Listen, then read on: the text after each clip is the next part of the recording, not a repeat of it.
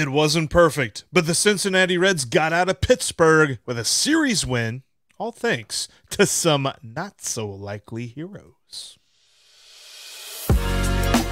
You are Locked On Reds, your daily Cincinnati Reds podcast, part of the Locked On Podcast Network, your team every day.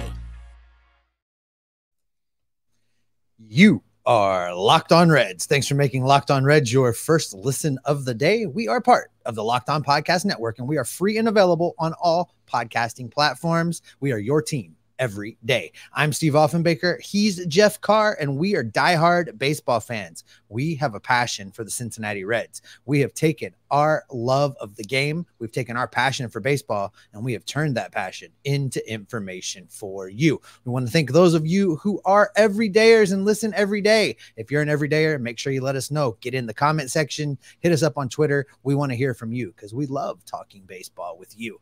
On today's podcast, we'll take a look at some of the unlikely heroes that came up big yesterday and helped the Reds get out of Pittsburgh with a series win.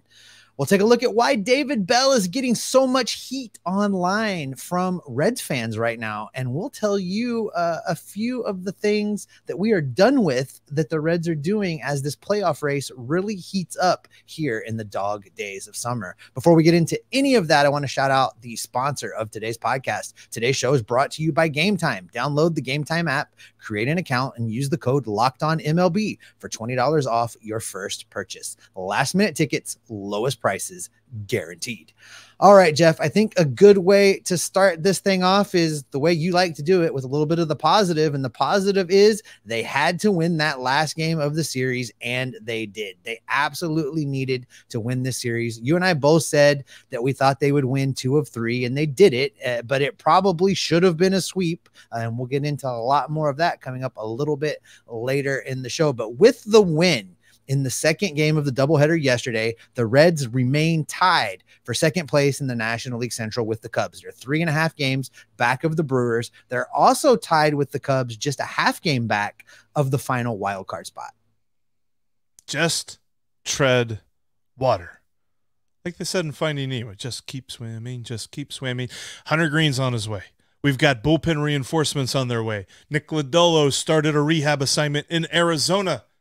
Just tread water. That's what they did. And we said coming into this series, really, if you come out of Pittsburgh with anything less than 2 out of 3, we got to have an awkward conversation. Thankfully, we're not having that awkward conversation. And was it rough? Was it weird? Was it gritty? Was it dirty? Yeah. But they got that dub. Now, you're absolutely right when you say that they should have swept. The first game on Sunday of the doubleheader, they had the lead, and they blew it in typical fashion, as the last 2 to 3 weeks have been for this Reds team. But they were able to rally in game 2. Don't throw the baby out the bathwater and look at the loss in game 1 and totally forget about what they did in game 2. They faced 3 different deficits, and they came back. And then they won in extras. They never led during regulation. In the second game of the doubleheader, it was one of those games that it felt like, oh boy, this is just going to be a loss. They just can't get the hits they need. They can't get right, but instead they get the right hits that they need from very unlikely sources. Some guys who I don't necessarily think we would have picked. Now, granted, Elly De La Cruz uncorked a beautiful bomb to straightaway center field, but outside of that, it was some other dudes stepping up in a big way. It was. And Elly De La Cruz right now, I think, is just a great miniature example of what's really going on with the Reds right now. Two games in one day, and in the first game he goes 0 for 4 with 4 strikeouts. I mean, it was just a stinker. I'm telling you, if you were listening to the Mad Online people in between games, they were ready to send Elly back to Louisville between games, which is absolutely ridiculous. He comes out in the second game, goes 2 for 5, hits the home run that you just mentioned. Listen, on the season, Jeff, Elly De La Cruz is hitting 264, 311, 464. That's not a guy you send down right now. Everyone stop. He's going to be okay. He's figuring it out. Will he end up moving down even more in the lineup? Maybe, depending on what goes on as guys come back. But Elly is fine. He's going to figure it out. We're not sending him down. get out of here with that. But we talk about the unlikely heroes. Outside of that home run from Elly De La Cruz, it was everybody else that you don't ever really list as, okay, this is the guy that I'm going to lean on to go out there and win us the game. It was none of those guys. It was Luke Maile. It was a big 2 RBI day for him. 1 for 3 with a walk, 2 RBIs. Speaking of 2 RBI days, Stuart Fairchild with a clutch 2 RBI double that really made the rally and the win of this game possible. Guys that were not really expecting to do things. Henry Ramos Jeffrey, 3 for 3 with an RBI and a walk. He was on base 4 times. These are the guys that got it done in game 2 of the doubleheader. Guys that you didn't necessarily, have, I'm sure, lined up on your FanDuel parlay. None of these dudes were on the list, right? The odds would have been astronomical. I don't know what 2 RBI days for Luke Maile and Stuart Fairchild look like, but if you had that, I'm guessing you had a nice dinner tonight or something, or you enjoyed yourself this evening. No, this was a beautiful game for all of the reasons that baseball itself is beautiful. There are 9 guys on the field, and just because you have an Elly De La Cruz, just because you have a Matt McLain or a Spencer Steer or a Joey Votto, doesn't mean that the other dudes at the bottom of the lineup aren't going to come through in a big way. And even on top of what Stu did, the ability that he had to just blaze down that first base line, beat out that double play throw to give the Reds the go-ahead run, like that play in and of itself, with everything that everyone did in that game to get to that point, was so important. But the little things, the things that in the box score, it's going to go down as an offer. It's not a hit. It's a fielder's choice. And it's going to hurt his batting average, but it helped the team. And that is what the Reds needed on Sunday. They needed one of those games, because I even sent out the tweet after the first game that the Reds are starting to lose. The rate at which they are losing the quote-unquote tough loss games is unsustainable if they hope to make the postseason. But you can buoy a tough loss game with a tough win game, and that was a tough win. And look, on the pitching side, we'll have more about Luke Weaver coming up later on in the show, because we got some thoughts. But how about Alexis Diaz? He pitched an inning and 2/3, and he looked solid. He bailed out Buck Farmer before giving way for another guy that you least expect, Daniel Duarte. He was the 27th man on the roster. He was only up because they played 2 games in one day, and Duarte gets the save. Like, you had Diaz with the win, which, whatever. We're not big pitcher record people here, but Diaz gets the win. Duarte gets the save. And with the way that Diaz has been playing lately, those 5 outs can be huge. Well, it's big because, let's be honest. Alexis Diaz has not always been good at those multi-inning, save situations, those multi-inning performance situations. He comes out and that adrenaline falls off between those innings, and we see him get roughed up sometimes. And we didn't see that this time. He managed to keep the Reds in this game, setting the table to earn the win, as you say. And then Duarte getting his first save of the season. These are the kind of things, these are the kind of games that, it's, you sit back and you're like, it's baseball. Nobody had that. And if you had a 3-ticket parlay of 2 RBIs from Fairchild and a save from Duarte, talk about really buying a steak dinner. You're at Ruby's tonight. That's where you are. Yeah, you definitely made some money on this. But like this series was salvaged by the guys that are role players, the guys that you didn't expect to step up and keep the Reds not only in this game, but in this playoff race. Speaking of wins, speaking of getting things that the Reds needed, the Reds fans online have been very mad at David Bell recently. And coming up, we'll ask, is he the problem? Before we get into that, though, I want to tell you about today's sponsor, and that is Game Time. Create your Game Time account today and use the promo code LOCKEDONMLB. You'll get $20 off your first purchase. Game Time is the most reliable. It's what I use. It's what Steve uses whenever we want to get to the ball game. last minute. And, you know, sometimes you just like, I want to go down to the ballpark. Game Time's going to help you do that. In fact, they are so confident that they will give you the best price. They've got the Game Time guarantee. If you find a ticket price in your section, your row, on another app that is better than what Game Time is offering, they'll give you 110% of the difference. That's how confident they are that you're getting the best price when you buy. Check them out today. Game Time has all the best prices when it's coming to the series with the Reds and the Guardians coming up after the off day. You've got the Reds and the Blue Jays coming up this weekend. Yacht Rock Review if you want yourself a nice little post-game concert. Check them out today. It's Game Time, and create your account by using the promo code LOCKEDONMLB to get $20 off your first purchase. Game Time has last-minute tickets at the lowest price, guaranteed. Thanks as always for making Locked On Reds your first listen every day. And if you can't be down at the ballpark, make sure that you catch every pitch with the Reds hometown broadcast from SiriusXM on the SXM app. Just search the word Reds. And coming up for our everydayers, if you want to be an everydayer, make sure that you hit that subscribe button and you follow us on your favorite podcasting app. Everydayers coming up tomorrow on the show.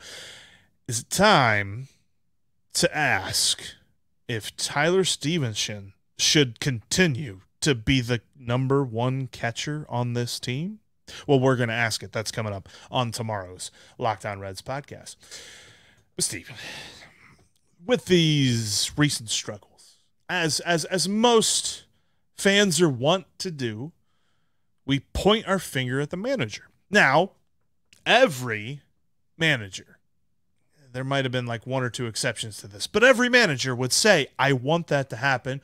Point the finger at me. Don't point the finger at the players. But why is David Bell actually the perfect man to lead this team, despite what everybody else is telling us online? Listen, there's a lot of good reasons to keep David Bell around, and so many of them that they in fact did just sign a contract extension to keep him around. He is the right guy in the right place at the right time. He was able to weather find a nice word, Steve, the crap storm that has been the last few seasons here in Cincinnati. He was able to weather that. He was able to ride it out. And now the dividends are coming. All of this young talent is coming up. And he is exactly the right guy to manage this team of very young baseball players. This is a manager that played the game. He had some success. He knows what it's like to be, you know, not quite a superstar, but a well-known player, a well-known name. He knows what it's like to play the game on an everyday basis. He knows what it's like to also be a journeyman towards the end of his career. He did that too. You know, he knows all those phases. He knows what it's like to be a major leaguer. Don't underestimate what that means to these young players coming up from the minor leagues. David Bell is very calm. He protects his players. We've seen him go at umpires to protect his players. We've seen him, as you just talked about, talk to the media and focus the blame back on him, not the players. Those are the things these young guys need. And in turn, these young guys want to play for him. These young guys want to be as good as they can be for David Bell. You know, he is a player's manager. He has this clubhouse. I firmly believe it, and he's had it from the beginning. So, you know, get out of here with the fire David Bell stuff. Because one, who are you going to go get right now? Are you going to give the team to Freddie Benavides the rest of the way? Are you going to go try and get Larkin out of the booth, which a lot of people talk about, but what's the track record? What proof do you have that Barry Larkin knows how to manage a Major League Baseball game? Sure, he was a successful player. So was David Bell. David Bell wasn't a Hall of Famer, but he was a successful Major League player. There's no reason to make a change right now. Does David Bell do everything perfect, Jeff? No, not even close. And we're going to get to that in the next segment of some things that you and I are done with. And some of those are things that David Bell is doing. But in the grand scheme of things, overall grading of David Bell as the manager, he's the right guy right now. I've got no problem. Yeah, I feel like there's this weird divide amongst Reds fans right now where you either think that David Bell needs to be fired yesterday or you think he doesn't do anything wrong. And that's just not true. There's no such thing as a manager that's made every single move right. He would not have been fired yet. But every manager's gone through a period in their career where they got fired from something. They got let go, their contract didn't get renewed, whatever it was. There's no manager that's ever been perfect. And in the big picture, the grand scheme of things, the Cincinnati Reds were supposed to be contending with 100 losses this year. Are they? No.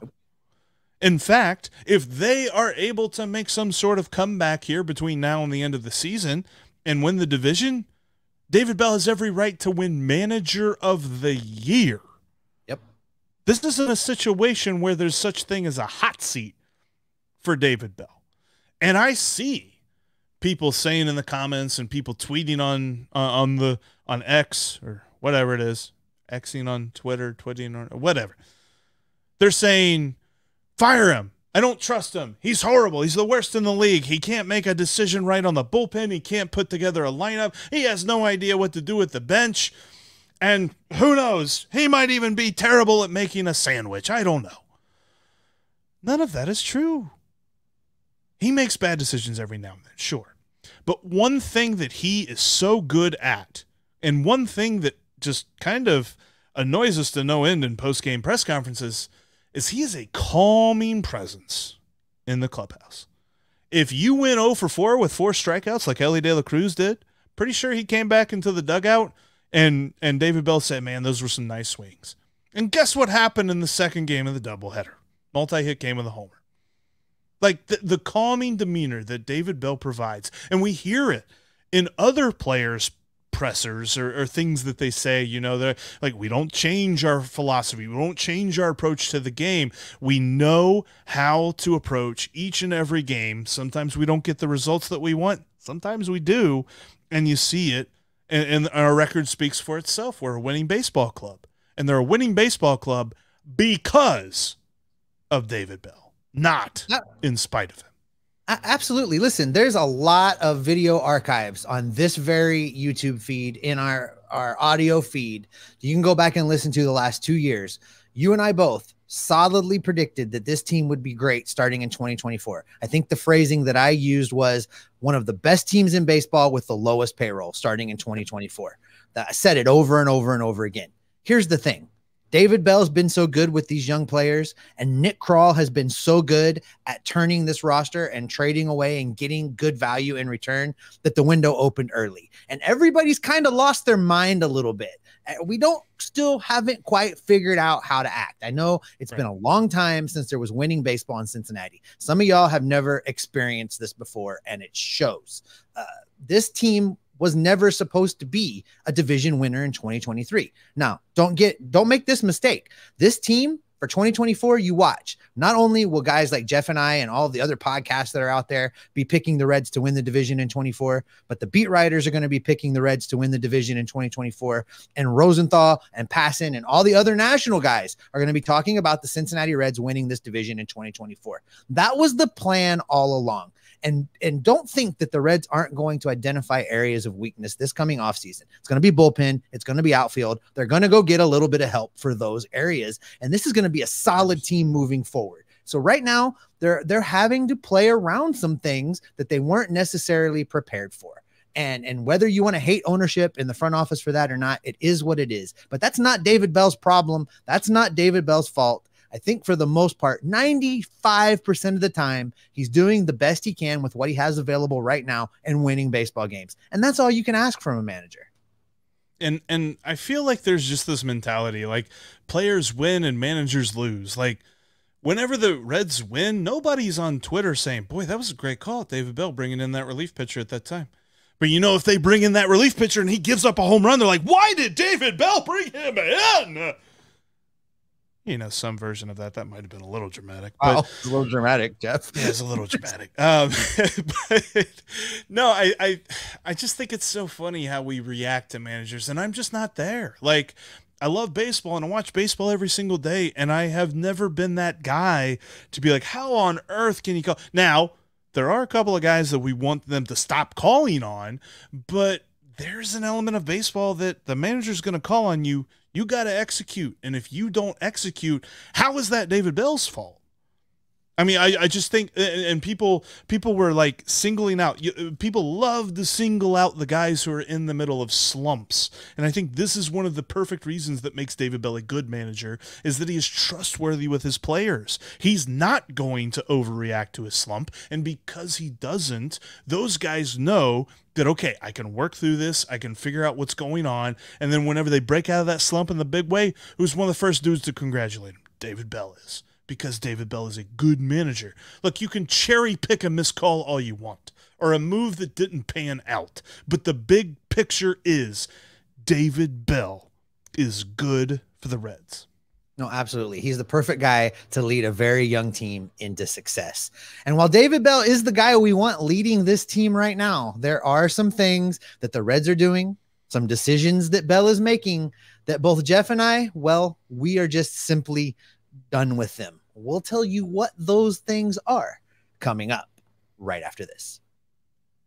Remember that if you can't be at the ballpark, you can catch every pitch of the Reds hometown broadcast with Sirius XM on the SXM app. Just download the SXM app and search the word Reds. You can also follow this podcast on all platforms, including right here on YouTube. And if you haven't done so yet, join us over on our Discord server. We have a tremendous community developing over there on Discord. There's a link down in the description where we're in there every day talking baseball and some off-topic stuff too. There's a little Bengals channel in there. There's some off-topic stuff. There's some Immaculate Grid stuff in there. There's a little something for everyone. So check us out on Discord. Again, the link is down there in the description. All right, Jeff, there are some things, though. We talked about David Bell being the right guy. We talked about David Bell doing the right things. But there are some things with this team that I'm done with, that you're done with, that I don't want to see any more of. And the very first one of those things is Luke Weaver. It would not hurt my feelings if they did not let him leave Pittsburgh with the team and they made him walk. That'd be fine with me.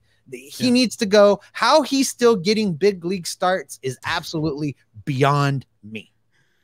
No, and it's to the point that for a moment while we were prepping and we're getting our notes together and stuff, I'm like, you know what? I'm going to do a comparison. We're going to do one of those blind comparisons. We got the stats like, okay, player A is going to be like this, player B is going to be like this. And I stopped because I want player B, and I almost don't even care what his stats are. Like the one guy that I thought of, like while I was watching the game, I went back and I looked at last year's stats for Chase Anderson. That's where I was. That was the headspace that I was in. Watching Luke Weaver pitch, I thought about Chase Anderson. And obviously the ERA, the FIP, all that stuff, that was actually kind of comparable. They were both very similar. Chase Anderson actually had a better walks plus hits per innings pitched. So on average, he allowed less base runners than Luke Weaver does. And the Reds gave him 7 starts in a year that didn't matter. And for some reason, in a year that has turned into a year that matters, they continue to roll Luke Weaver out every 5th day. In fact, it's to the point that Graham Ashcraft leads this team in starts. And Luke Weaver is second. Luke Weaver. Why? I don't know if you happened to catch Sam LeCure on the post-game show yesterday, but, you know, he kind of just wondered aloud, you know, if you're Luke Weaver, how do you even go back out there and pitch another game? How do you do that? I don't think they should let him. Listen, if you're not going to call up Connor Phillips, fine. I don't care. If you're not going to get another rookie's clock started, if you're worried about that, I don't care. I would rather they start that Kennedy dude, whatever his first name is, Brad, Kennedy, John, yeah. Joe, Brett, whatever. See, I can't even keep up with this. But I would rather they start Kennedy the next time through than to let Luke Weaver take the mound again. I know Hunter Green is coming. He's probably 2 more turns through this rotation away from coming back to the big leagues. That's 2 more turns too many for Luke Weaver to have a baseball in his hand. He should not pitch. He should not pitch at all. Give it to Kennedy, do a bullpen day, because that's what you do anyway. So let's just do that. I mean, if we're going to run the bullpen into the ground anyway, let's skip the part where Luke Weaver gives up 4 runs before we do a bullpen day. Let's just start with the bullpen. Yeah, it's funny because there was a moment, and I forget who was at the plate, but Luke Weaver, throughout this entire game, which wasn't, I say entire game as if he pitched the entire game. He didn't. Throughout his appearance. He got to 3 ball counts to what felt like every hitter. And there was a dude in the 4th inning that he got to a 3-0 count, 3 balls and no strikes count. And as he's coming set, as he's getting ready to get the signal from Luke Maile, he hangs his head for a minute and he does this. And I'm going to, for our YouTube crowd, he just hangs his head and he just, he like shakes his head and then comes set. He's like, here we go. Here comes another pitch. Like, I think what Sam LaCure said was because of that clip, because at that moment, I don't even know that Luke Maile knew why he was on that mound. And I feel, Luke Weaver knew why he was on that mound. And I really think that I'm with you. Brett Kennedy, call up Connor Phillips, go sign someone off of the waivers. I think at this point, I would rather have Mr. Outside Hire come in and pitch. And there's options. They can bring Lyon Richardson back up here for another start, and there's no impact on roster moves. They can bring Levi Stout back up here and do whatever you got to do. Because listen, the results, even if they're bad, the results are not going to be that much different. And maybe you can hope beyond just a little bit of hope that there might be a different result. But the definition of insanity is doing the same thing over and over and over again and expecting a different result. Luke Weaver is the definition of insanity right now. Running him out there, allowing him to start Major League Baseball games is insane. It's doing the same thing over and over again and expecting a different result that you're not going to get. If I really thought I would have this many games to wear the t-shirt, I would have asked them to make that t-shirt back in April. I didn't think he was going to get 22 starts. Are we kidding? Are we serious? You know who else needs to stop pitching at this point? They need to shut him down, put him on the IL for some phantom reason or something like that, is Buck Farmer. Look, he's pitched admirably. He's been a fine relief pitcher for most of the year, but he is no longer a guy that the Reds should feel like they can trust out of the bullpen. And looking at some number, I mean, you can look at ERA, you can look at FIP. We've always talked about whether good or bad, those are kind of fool's gold stats when it comes to a relief pitcher. You really look at their strikeout and their walk rate. His strikeout rate is okay. It's like right around league average at like 22% since the beginning of July, because I'm looking at like beginning of July to now, he's really hit a downward slide. The thing that's killing him, and the thing that's killing quite a few relief pitchers in this Reds bullpen, is his walk rate. League average is 8%.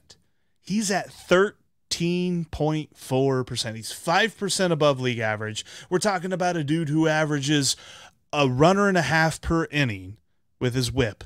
Like, it's too much. There's no point where I'm going to trust Buck Farmer from here on out. And I get it. He came over as a waiver ad. He wasn't a huge get at the time. They were just hoping to get something out of him.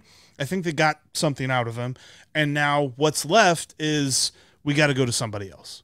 Yeah, because what we're seeing takes us into the next thing that I want to make mention of. It's not all bad that we're going to talk about this segment. There's some good things happening, but then some of these bad things are overshadowing it. So yeah, because of things like that, because of the high walk rates, because the bullpen has been inconsistent, it's spoiled some good pitching from the starters that weren't getting recognized early on. The starting pitching group that we complained about for a long time, there have been some growth in there by leaps and bounds. And one of those guys is Brandon Williamson. In his last 7 starts, Jeff, he's 3-0 with a 2.89 ERA, 36 strikeouts with 13 walks. His whip is 1.02 in 37.1 innings pitched. He should have a lot more wins than that, but the bullpen is letting games get away. The bullpen is allowing him to end up with a lot of no decisions.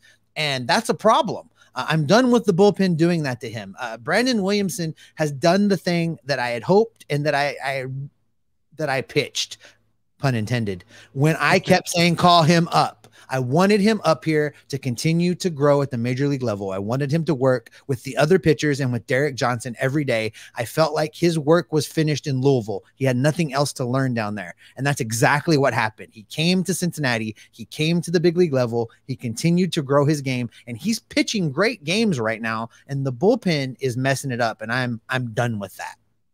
Yeah, I really feel like The thing about that stat line that we just shared, the 37 and a third innings in his last 7 starts, like that's another thing. Like, look, David Bell is the right manager for the Cincinnati Reds, but there are a few things he needs to tweak. He needs to trust Brandon Williamson more, because we saw it in the first game of this doubleheader. He pulled him out too early. And I get it. Lucas Sims got out of the inning. They didn't score, all this other stuff. He walked one guy. And he only had thrown 88 pitches at that point. Like, it's not as if he had put himself in a bases-loaded jam with nobody out. There were 2 outs, and he walked a guy with 88 pitches. Leave him in there. Let him finish that inning. Let him get that quality start. He has shown to me that he deserves more trust from David Bell. He's got a lot of talent, dude. I can't wait to see more from him. Yeah, you can't be Captain Hook with Brandon Williamson and then give Luke Weaver 20 damn starts at the big league level. You can't be both. You can't be both of those guys. You can't. You can't do it. Yeah, that's what was it? I was thinking of Luke Weaver is like the Reds leaving the check engine light on for like 2 months, and then all of a sudden they're broke down on the side of the road, and they're like, what happened? Yeah, Luke Weaver, what happened? You know who else happened is Kevin Newman. Look, Newman. The Reds cut ties, or they didn't cut ties. They sent Nick Senzel down to AAA, which I applaud them for. That was a good move. They need to do something with Kevin Newman now, similar in that vein, because he's just even the thing that everybody defends him for, and I've even been that guy to defend him, about hitting left-handed pitchers. He's not even doing that. Nope. Last 20 at-bats versus left-handed pitching since July 1st, 3 for 20 against left-handed pitching. That's not valuable enough to keep him around. I don't know. Listen, I posted that picture way back in May, I think, on Twitter of David Bell looking, kind of longingly into the dugout, smiling that half smile, and said, get yourself a manager that looks at you the way David Bell looks at journeyman middle infielders. And that remains true. I don't understand why Kevin Newman's still around. My hope is that when India comes back, if India comes back, Newman is the guy that goes. In the meantime, they don't necessarily have to stick with Newman that long. There's other options that don't include promoting Noelvi Marte. And I know that's where everybody's going to go. I don't think that's going to happen this year. I think they're trying to be strategic with Connor Phillips and Noelvi Marte and start their clocks next year. That's fine. But there are other options. I would rather see Jose Barrero get one more turn through than watch Kevin Newman play again. I would rather see Alejo Lopez, who, did just fine in his opportunities at the big league level. Wasn't anything spectacular. Wasn't anything to really catch your eye and say he should be playing every day. But I think he can do better than Kevin Newman, and I would rather see him. I agree. Matt Reynolds, rather see him. Yeah, I'm done with Kevin Newman at this point. And I think that the trade was a weird one at the time, Dowry Moretta for Kevin Newman. And we lost that one. Yeah, I think you're right. If you had, gosh, what would the lineup look like for David Bell if you had Kevin Newman, Kyle Farmer? Let's even reach back a little bit. Let's go get Jerry Hairston. Let's say Skip Schumacher and his lineup. You wouldn't even be able to contain David Bell's joy. You say you want him to be more animated, he would be more animated. He'd be really happy. Yeah. No, that's look. It's apparent. The big picture says yes. David Bell is a good manager for the Cincinnati Reds team. He's not perfect though. There's some things he needs to change, and he needs to be done with Kevin Newman. He needs to trust Brandon Williamson more. He needs to be done with Buck Farmer. And dear God, get anyone else to start the next start that Luke Weaver was supposed to start. And on that happy note, let's put a pin in this edition of Locked On Reds. Before we get out of here, don't forget that you can catch every pitch of the Reds hometown broadcast with SiriusXM on the SXM app. Just download the SXM app and search the word Reds. That'll wrap up this edition of Locked On Reds. Thanks as always for making us your first listen every day. Everydayers coming up on the next Locked On Reds podcast. Should Tyler Stevenson continue being the unquestioned catcher number one? we will give you our thoughts. But until then, Steve, what can people expect from me and you?